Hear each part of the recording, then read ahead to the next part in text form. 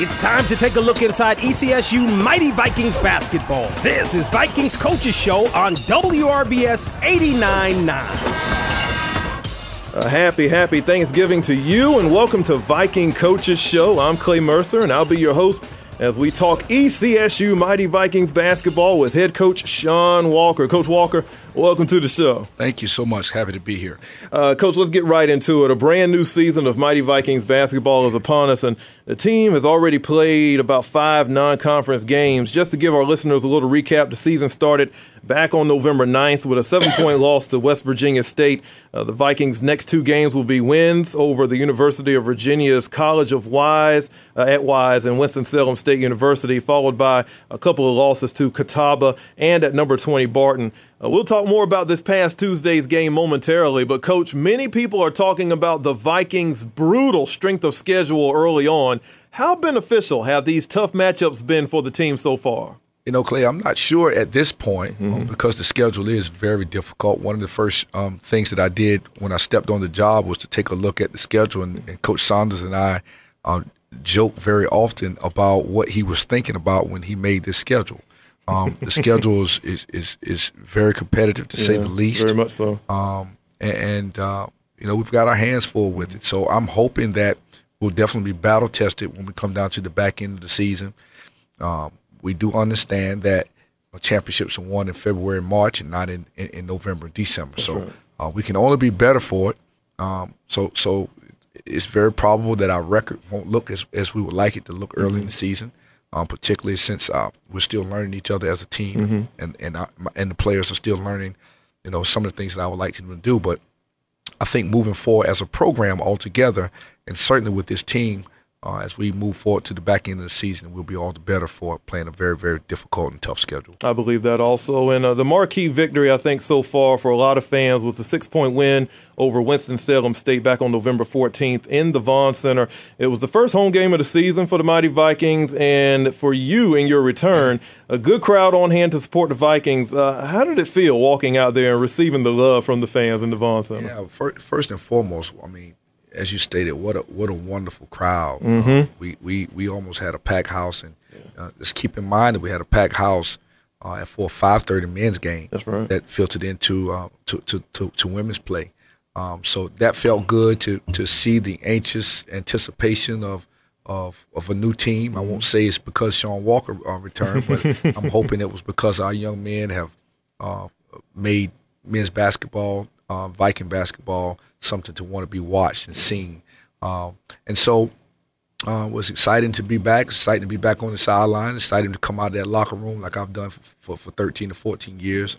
And to be able to do it again is not only exciting but also a blessing. And I'm very happy to be in that role. Yeah, definitely. A great feeling in the Vaughn Center. In that game, junior center Tajay Byers recorded a double-double, 18 points and 13 boards. He gives the Vikings a type of post presence that hasn't been there in a while. He had a big impact on that game, and it seems like the potential is there for him to get even better. Well, Tajay was phenomenal against Winston-Salem. He's a rim protector, a runner. He had not been known as a scorer. And I joke with him all the time. I told him, you had 13 rebounds, you had 6 offensive rebounds, and you missed the 6 shots that you missed, you rebound them all. But he is definitely a great asset for our team. He's long, he's tall, he runs, and he's very smart. He's probably one of our smartest basketball players. Wow. And he's getting better, and hopefully he'll continue to get better. He's got to learn. He had 6 or 7 block shots that night. That's right. And he's got to learn how to stay on the floor and when he can block shots so he can stay in the game and not get in foul trouble, which he did against Catawba. But we're excited about having him over the next couple of years, and certainly his best basketball is ahead of him. Is that something that is difficult to teach for a player of his size who wants to block every shot that he possibly can? Is it hard to teach, or is it just something that the player just has to learn on his own as time goes on? Well, I don't think you teach kids to block shots. I mean, it's kind of an innate ability of getting themselves in the right position. Now, this is what I will say to you, Clay. I said to our team that the product of having 6 block shots is also a byproduct of us getting beat off the dribble. Shot blocking is a help defense kind of mentality. And so thank God that Tajay was standing back there and was able to change 15 or 16 shots and blocked 6 of them. So one of our focal points is getting better defensively.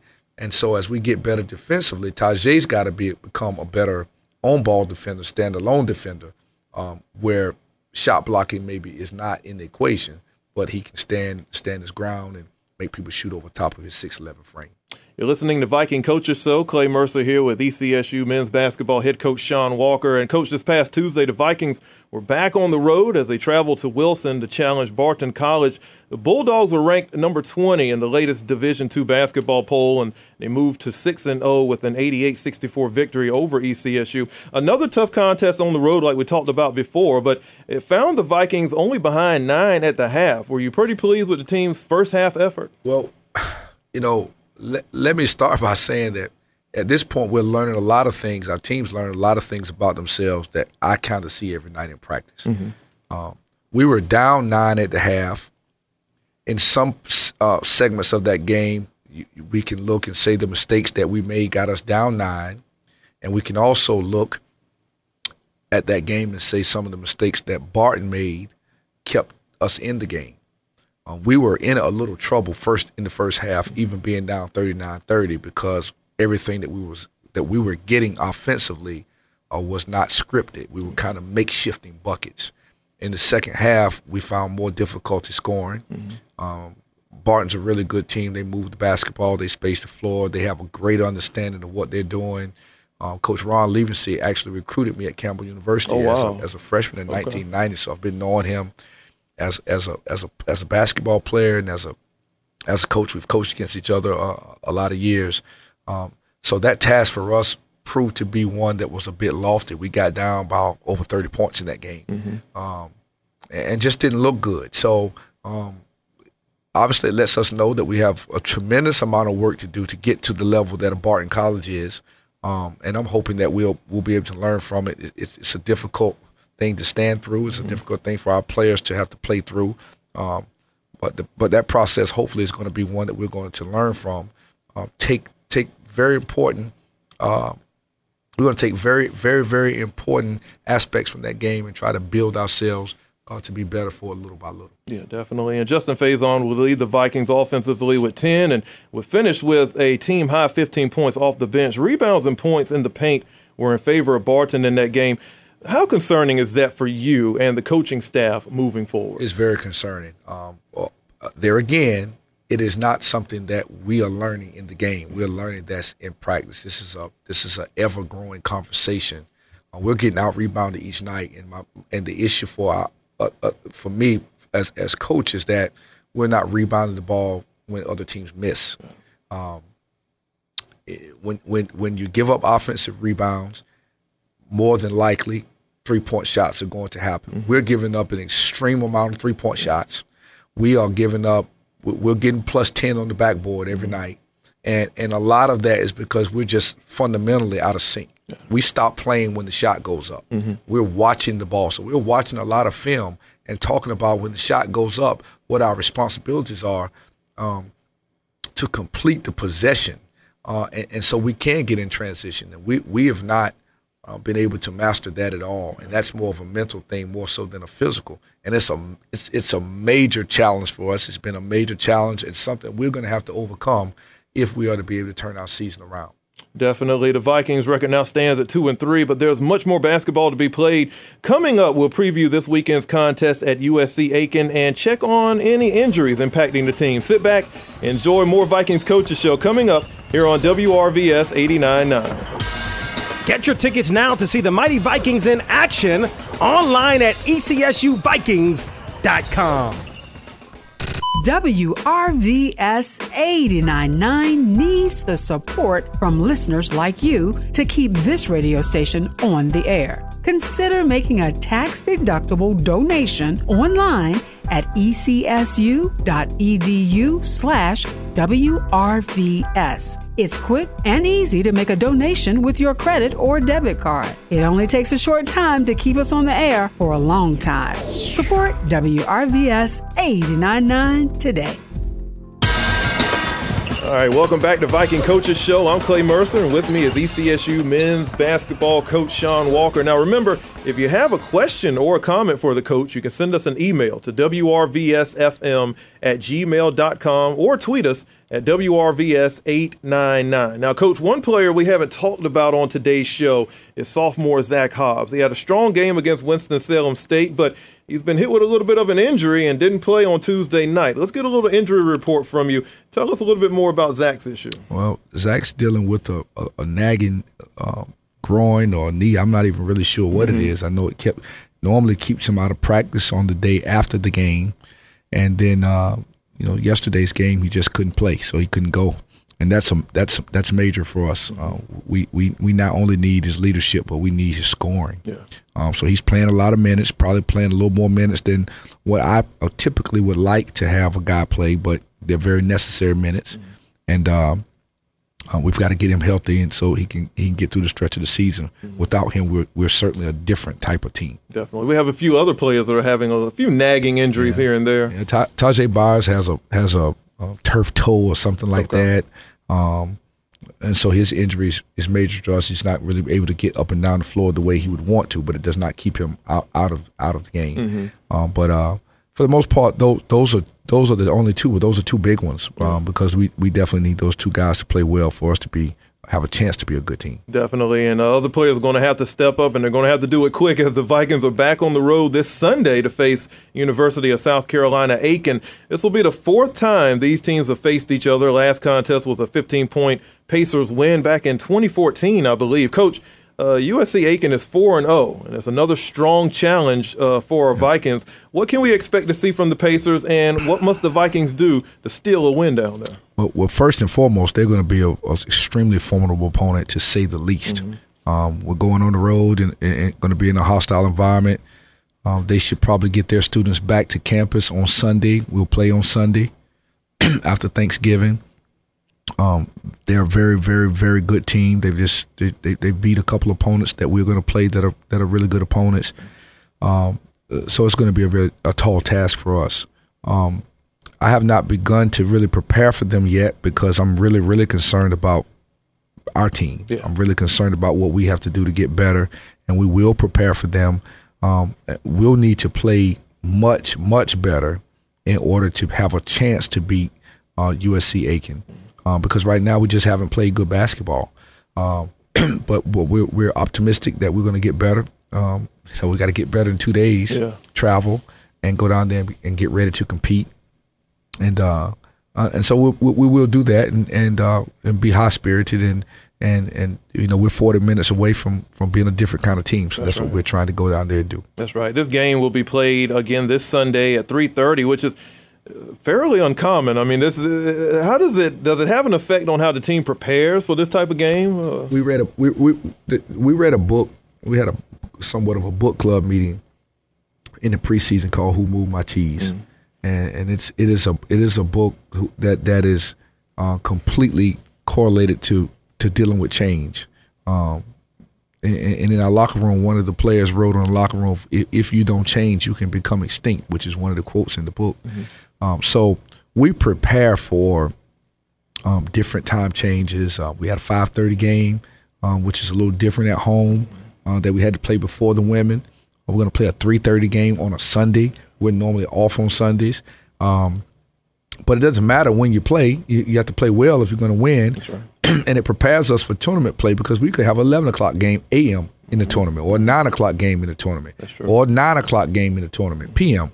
So it doesn't really matter what time we play. Those games we're on the road. We play at 3:30. We'll get there on Friday early, get to relax, practice a little bit, and be ready to get out of the hotel and play at the designated hour. That's ECSU men's basketball head coach Shawn Walker. And Coach Walker, thank you so much for talking Mighty Vikings basketball with us, and we'll see you next week. Thank you so much. I appreciate you having us. All right, make sure you stay with us. Coming up next, we'll talk ECSU Lady Vikings basketball with head coach Antonio Davis. You're listening to Viking Coaches Show on WRVS 89.9.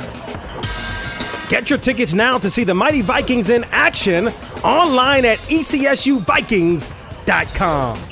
WRVS-FM 89.9, your community voice, would like to thank you for making the Coats in Totes Winter Coat Drive a success. Thanks to your donations of coats, hats, and gloves, we were able to help keep many kids and adults in Elizabeth City warm through the winter months. WRVS 89.9 would like to thank our partners for their support: Elizabeth City State University, College of the Albemarle, Elizabeth City Police Department, and Rochelle Cleaners in Elizabeth City. Coating our community with kindness. We're WRVS 89.9. Welcome back to Viking Coaches Show. I'm Clay Mercer, and I now have the pleasure of talking ECSU Lady Vikings basketball with head coach Antonio Davis. Coach Davis, happy Thanksgiving to you and your family, and welcome to the show. Thanks, Clay. I certainly appreciate it, and we're happy to be here and get this show on the road. Yeah, definitely. Coach, it's been an up and down start to the season for the Lady Vikings. Let's go ahead and give our listeners a little bit of a recap on how the season has gone so far. Of course, it started with an overtime loss to Gannon University. The first W of the season will come the next day, 80-79 over Slippery Rock University. The first home game saw the Lady Vikings lose a tough one to Puerto Rico Bayamon, 70-73, and that was followed by a 3-point victory over University of Mount Olive this past Saturday, and then a difficult loss on Monday to Barton College, 58-63. We'll talk more about the Barton game in just a few moments, but with a 2-3 record to start the season, Coach, it seems like we're still figuring some things out with the team. What have you learned about your team so far? Well, to be quite frank, I'm very happy with where we are right now in terms of development and understanding where we're trying to go as a program. I intentionally scheduled a tough schedule, if you will, in the beginning of the season, just to see where we are as a unit. I knew I had a lot of new faces, and I thought that it would be beneficial to us to play a tough schedule from the beginning, as opposed to a light schedule and just winning and not learning any lessons that I think will help us in the long run. So going up to Pennsylvania from the beginning was tough. Conference challenge with the PSAC. So we played two very quality opponents in Gannon and Slippery Rock. Came out of there with a split. Certainly had opportunity to beat Gannon, and we just didn't pull it off at the end.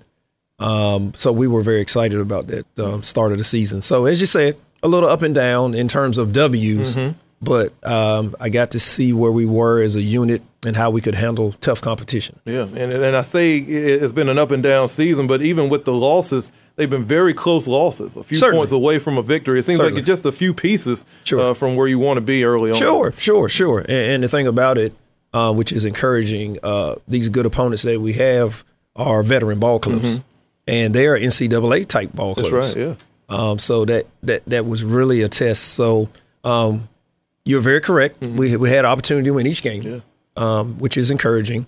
Even a couple of those ball games we were behind in double digits. So I got to see, and it was very encouraging that our team will fight. And if you can come back and have an opportunity to win and be down double digits against quality opponents like we played, that's an indication that we're tough. So I'm very excited about where we can go with that. And then all of that will bode well once we get into the conference season, which is coming up that's the down the line. Definitely. Back on Monday in the Vaughn Center, the Lady Vikings welcomed Barton College, a Division II team out of Conference Carolinas. It was a back-and-forth battle in the first half with both teams tied at 29. Senior guard and preseason All-CIAA first-team member Jalen Brown paced the Lady Vikings offensively with 11 first-half points. Coach, neither team really shot the ball well overall. But this was still anybody's ball game at halftime. Yes. Again, quality opponent, an NCAA team from last year that's returning, and an undefeated team thus far this year. That's true. So I was encouraged that we were able to hang in there blow for blow. The reason I like their team, which is very well coached by Wendy Sansing, who's a friend of mine, they play tough basketball. They play strong. And that was a good test for us. It was like a fight. It's like a prize fight. Definitely. I mean, it was just blow for blow for blow, and then back and forth and back and forth. Very much so. And they were never really extended lead until probably early fourth quarter. That's right. They got up a little bit on us, maybe 8 points or so. And again, we fought back, and we were in a nip and tuck ball game in the last minute of the game. That's correct. And actually had the last possession, one possession game down 3, and tried to run a play to get a shot off and didn't get it off. So we took them down to the wire, and very encouraging. particularly with Lateria Luster That's right. going down, one of the top players in the CIAA, in my opinion, even though a newcomer, averaging 20 and 14 early in the season. I agree. So not to have her 20 and to hang in there with that caliber team is very encouraging. Definitely. I believe that also. Of course, the Lady Vikings come away with a 59-63 loss, but senior Kiana Wynn played well in the post for Barton. She scored 24 points in the second half of her game-high 26. Coach, she asserted herself after halftime. What made her such a difficult matchup for our Lady Vikings? Kiana's a difficult matchup for everybody. As you said, she's a quality player. Senior All-American candidate, one of the best players in her region. So she's done this all along. She's like a career, 18-point, 12-rebound player, and has been actually all-conference in that league for 3 straight years, and certainly will be this year. And like I said, probably player of the year in that year, in that conference, rather. So not surprised at all that she would get there. That's just that caliber of competition again, and a good test for us so we could actually see again. This is what high-quality opponents do.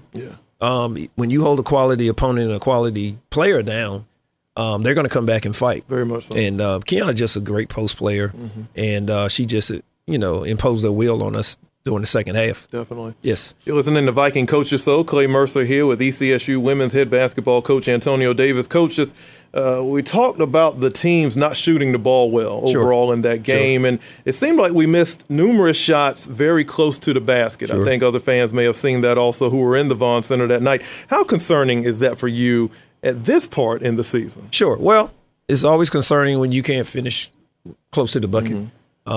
Because if you execute and get the shots you want, certainly you want to finish.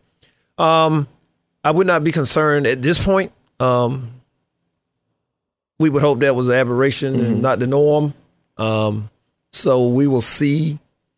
So I'm not concerned. Now, if we do that 2, 3, 4 games in a row, then we're a little concerned. But hopefully that was just one of those ball games where we didn't finish because actually up to this point we've shot the ball fairly well.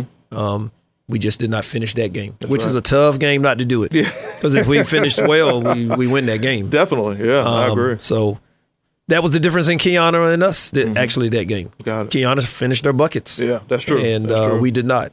So that was the difference in the ball game. So we'll see what happens down the road. Coach, you brought this up a few minutes ago, and I'm glad we're getting into it now. Let's go ahead and get into an injury report type of situation. And we have to start off with the injury to junior forward Lateria Luster. The Richmond, Virginia native seemed to slip on the court, but it was a little bit more than a slip, we found out. So give us a little bit of update on her status and any other players that are dealing with any injuries. Sure. Well, obviously, Lateria is a great basketball player, but more importantly, she's a great human being. We're certainly glad to have her here to be able to add, as we build the program, that quality of player and human being is exciting. Unfortunately, her knee buckled the other night, and she was hurt. We're waiting on the prognosis. She saw the orthopedic surgeon, and we're waiting on the report from the MRI. But hopefully it's just a meniscus and not an ACL, so we'll see what happens. But again, to not have her and have an opportunity to win is very encouraging. But again, shows our will as a team that we didn't give up. And but hopefully she'll be back. If not, we just have to move on and do well. Next woman up is our philosophy, and the next person has to be ready.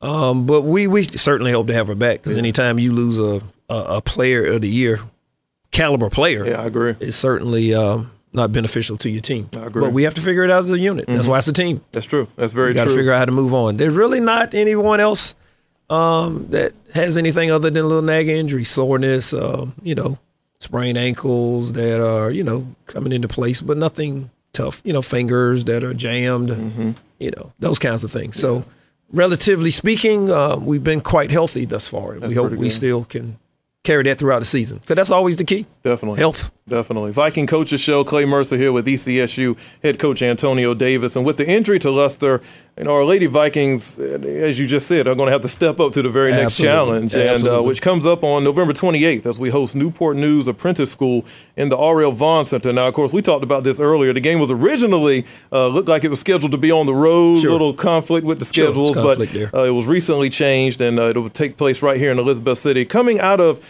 the Thanksgiving break, Coach, it's another opportunity for team growth, and although it looks to be an easy W on paper, you cannot overlook any team on the schedule. Never. Yeah. Absolutely can't do that. We fear no opponent, but we respect all opponents. Yeah. That's one of our mantras as well. So we have to go in there focused as we're trying to gain a little momentum as we get ready for conference play, which will be the following Monday against Claflin University, not to get ahead of ourselves. But we want to get some momentum coming back off the break. So, certainly we're better than them on paper, but you can't go into the ball game like that because you can really get stung and find yourself in a ball game. And going down the stretch, anything can happen. That's right. So we'll see what happens on next Wednesday. Sounds good. Again, Coach Davis, happy Thanksgiving to you and your family. To you and yours. And I look forward to seeing you next week. All the fans. We appreciate it very much. Thanks for having us, and we look forward to keeping it going. Yeah. For Coach Davis and Coach Walker, I'm Clay Mercer. Thank you all for listening to Viking Coaches Show, and we'll see you next time. Vikings Coaches Show is produced at the WRVS-FM studios on the campus of Elizabeth City State University.